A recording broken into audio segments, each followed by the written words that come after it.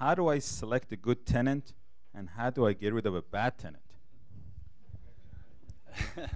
Well, and I want to put most of our focus in my property management company. We have a lot of commercial properties and commercial tenants, and we also have residential. The focus of my answer is going to be primarily commercial here, and I'm happy to answer questions about residential later. But the things you want to do on the commercial side are, do a credit check, obviously, maybe run a background check even. You may need to get their consent.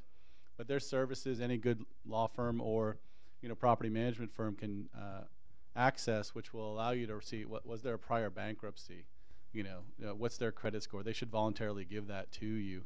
And then you can look at the business. Is this a viable business? Is it an In-N-Out burger going in there, or is it Mabel's bead shop? And how much rent are they paying? And sort of the branded chain tenants are sort of the highest probability of being able to fulfill the lease obligation in general. And the ma and pa one-off stores are a little more risky.